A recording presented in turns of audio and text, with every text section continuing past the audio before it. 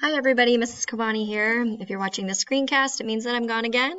I know that we've missed 2 classes in a row, but that's okay. We're going to all get caught up together when we meet again on Thursday prior to your exam. Today what you're going to be working on is comparing and contrasting light and pigment. We've already studied what additive light can do and how you add light together and it gets brighter and brighter until it gets to white. And today we're going to look at pigment, which is the complete opposite. This is another entirely enriched activity. It's something that only you guys are doing, so your 8A comrades won't be sharing in the same activity today.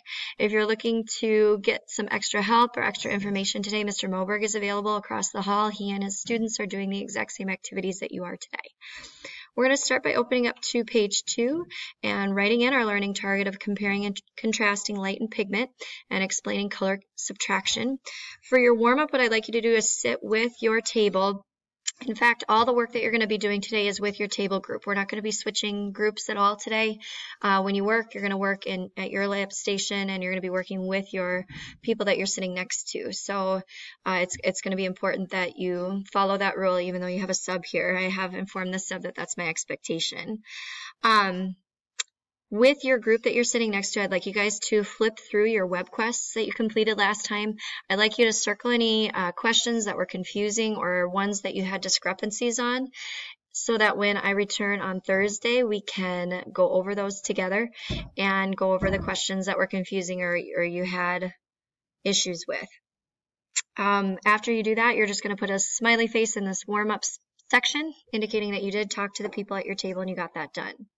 Go ahead and pause the video right now to do that warm-up.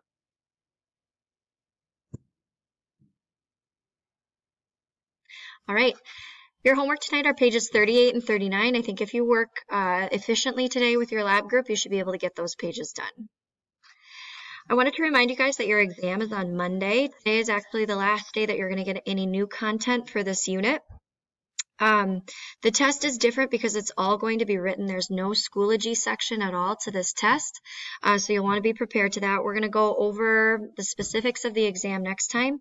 We will have an official review on Thursday where you'll get a review guide and we'll do some review activities. You'll get a chance to ask questions. And if you're feeling like you need more support ahead of time, there are 2 WIN sessions this week, one on Wednesday and one on Thursday. That's going to be sort of an open review time for you and your classmates to come in and ask questions and get prepared for this test. I have been told in the past that this test is one of the harder ones that we've taken of the year, so you want to make sure that you're studying ahead of time and you get the help that you need. The last time you guys worked on studying the eye and the brain, we're going to review specific questions on Thursday. The most significant learning that I want you guys to be aware of is that the eye has rods and cones inside of them. That ties directly to what we've learned about light in terms of the rods taking in the brightness of the light and then the cones detecting the color and how the cones are grouped together in red, green, and blue, which matches perfectly with our understanding of the primary and secondary colors of light. We're going to go over any questions that you guys have on Thursday, so save those for Thursday. Of course, if you'd like to know them ahead of time, please feel free to email me. My email address should be written up on the board, or you can ask your substitute for that information. Today we're going to learn about subtractive color, which completely contrasts with what we've learned about light. We talked about light and the primary and the secondary colors of light, and subtractive color focuses on pigment, and it's entirely opposite, which should give you some clues about what you're going to learn today. We know that for light, these are the primary colors and the secondary colors, and when you add them together, it gets brighter and brighter until it becomes white. The primary colors are red, green, and blue, again, which matches with the groups of cones that you have in your eyes. The secondary colors, are really the true secondary colors, are yellow, magenta, and cyan, because those are formed from equal combinations of the primary colors. Remember that red, green, and blue can make any secondary color that's out there. We proved that when we looked at our phones underneath the microscopes. So yellow, magenta, and cyan are really just the equal combinations of those primary colors, and then they all mix together to make white, or as bright as it can be, which makes sense. If I want light to become black, I actually have to take away light. Light is additive. It gets brighter. Pigment acts differently. Pigment are things like ink and paint and markers and crayons. It's something that we're more familiar with. It's what you were taught about when you were younger in art class, how red and yellow and blue were the primary colors, and that's mostly correct. but we're going to learn that it's just a little bit different. Red, blue, and yellow are not the exact primary colors. It's more like what you find in your printer. What I'd like you to do is pause our video, find some colored pencils, red, a green, and a blue, and try and shade together equal combinations of red and blue and see if you get magenta, or shade together red and green and see if you get yellow, or try mixing all of them together and see if you get white. We've said that these are the primary colors for light. I want you to try and see, are these really the primary colors for pigment too? Pause the video right now, find those 3 colored pencils, and try to make some equal crosses somewhere inside of Patrick. All right, if you joined us back, you saw that when you mixed these colors together, it did not create the secondary colors like how we envisioned. In fact, if you tried mixing red, green, and blue all together, it didn't go to white. It went sort of a dark brown, blue, blackish color, and that's because pigment does not get brighter, pigment gets darker, and that's what we mean by subtractive color. Pigment is something that subtracts light. So when you add it together, it gets darker and darker and darker until it becomes black. And that's completely opposite of what we understand about light. With light, when I add together more light, it keeps getting brighter until it becomes white. When you use pigment, ink, paint, markers, etc., and mix it together, the light keeps subtracting away until it becomes very dark and black. What I'd like you to do right now is pause our video. You're going to go to Schoology and read the background information. It's in the Readings and Documents folder. It's called Color Subtraction Pre-Lab Background, and it is assigned to page 37, so it should be easy to find. You might even want to open up to your pre-lab on page 37 so that as you read it, you can kind of reference your pre-lab. You may need to read this background twice. It can be confusing, especially about the parts with t-shirts under different lights and how that relates to what we know about light and what we're trying to understand about pigment. So go ahead and pause the video right now, find that background reading, and start reading that.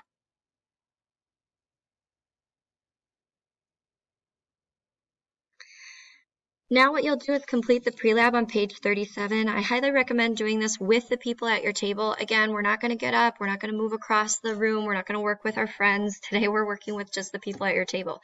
I mean, I suppose those people at your table could be friends too. But go ahead and work together to complete page 37 of your pre-lab. Work together on that. You will need some colored pencils. So again, if you want to grab a box from up in front of the classroom, or if there's a box at your table already, you can use those to color in the pictures that you need for the pre-lab. Now that you've completed the pre-lab, I'd like you to go to this Google address right here to check the pre-lab key.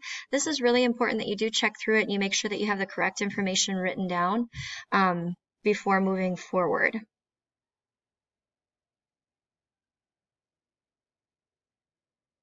Hopefully you made any changes to your pre-lab that you needed based off of the key. And now we're moving into how we're going to explore subtractive color. We're going to use chromatography to explore subtractive color. Chromatography is a process where you use different tools to separate pigment. It's used in a lot of different areas of science, especially with working in crime scenes and identifying drugs. But today what we're going to use is to take some colors of pigment that are actually secondary colors of pigment, and we're going to separate it using chromatography. And what you're looking at on the screen is what you should get for one of your chromatograms today. The results of it are really cool. You do have to follow the directions precisely to get good results, but you can obtain really awesome results if you're careful. What you're going to do right now is pause this video to navigate to another video. It's about 4 minutes long. It's my video that explains how to do chromatography, what you're working with, and kind of the results that you're looking for at the end. You do want to watch this video very carefully. You might want to watch it all together with everyone at your lab station because you are going to work together with your comrades to obtain good results. If you don't pay careful attention to this video, you're not going to get the results that you need to analyze later. So it'll be important to watch it. You might even need to watch it twice to ensure that you're going to get the best possible results back at your lab station.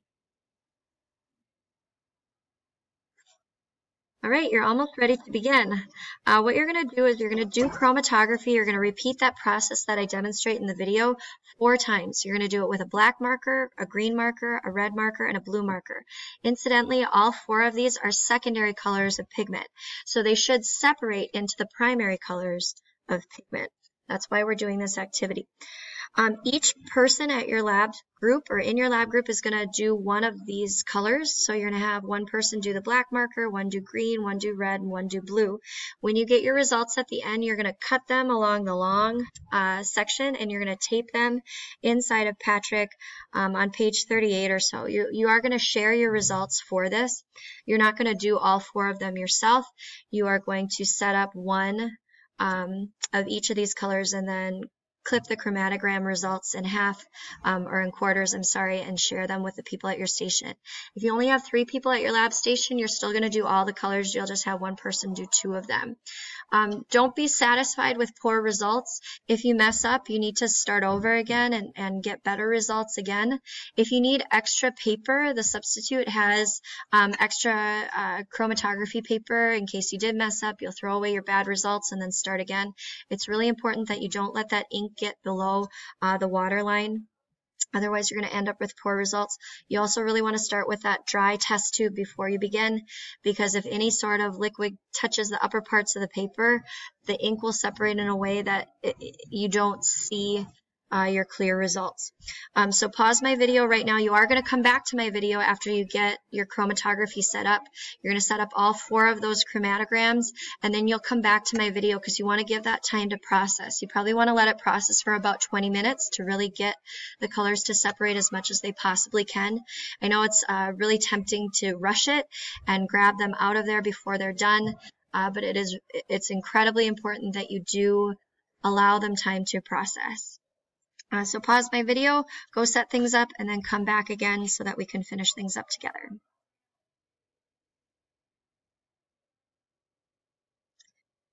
Okay, now that you're back, you're going to start working on your homework, which are on pages 38 and 39.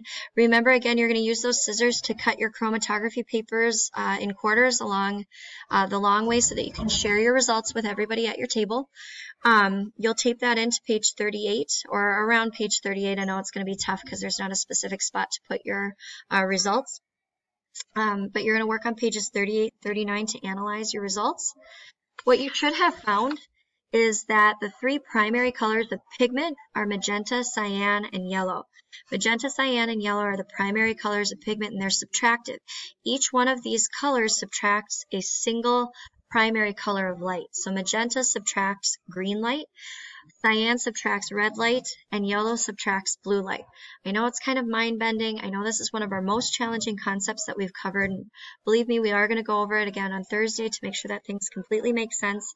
But again, if you're totally stuck about why things subtract certain colors, try going back to that background reading, maybe do some searching on your own, and talk to the people at your table to come to the same conclusion, that the primaries are magenta, cyan, and yellow, and what they subtract. Additive light and subtractive pigment are complete opposites. The primaries and secondaries are flip-flopped for each, and when you mix them all together, light creates white and pigment creates black. This is an important diagram that you might consider drawing inside of your Patrick somewhere, maybe on the cover, maybe on a page where you have space.